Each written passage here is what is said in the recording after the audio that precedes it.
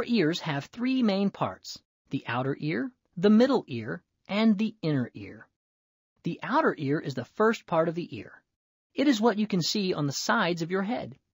It is basically a funnel for sounds. The bigger the funnel, the more sounds you can catch. That's why when you place a hand behind your ear, you are better able to hear someone who is speaking across the room. Try this. Create a number of different funnels for your ear. Try different materials and different shapes for your funnels. Create one funnel out of poster board and another out of a plastic plate. Cut the bottom off a plastic cup. Be creative in your funnel creation. Once you've created your funnels, turn on a stereo or radio and turn the volume to low. Stand across the room from the speaker and place each of your funnels to your ear. Which funnel works best? How does the material and size affect how the funnel works? You can perform this experiment at home. Click the Activity Sheet button. When the activity sheet appears, click Print and close the window. When you're ready to continue the lesson, click Continue.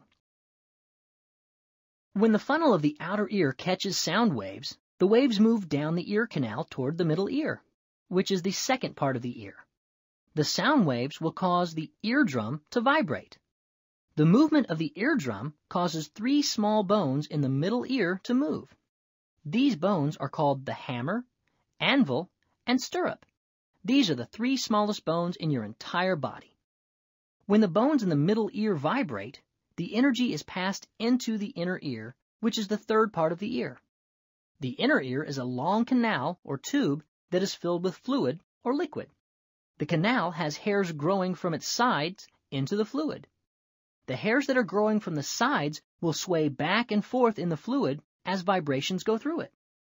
These hairs are connected to nerves that send messages to the brain about how much the hairs are moving. The brain processes these messages as sounds. Now, let's review what we discussed in this section of the lesson.